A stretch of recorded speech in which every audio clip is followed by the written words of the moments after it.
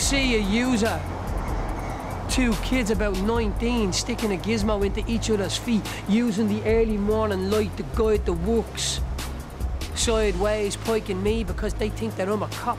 Dorothy, tell me about the title, Trove. The title very early on actually seemed absolutely perfect, you know, because all these storerooms all around Ireland where millions of objects lay unseen is a real kind of treasure trove. It does come from the word trouver, to find, but it also has the other aspect of loss and the things I didn't use. So it really fitted for the show.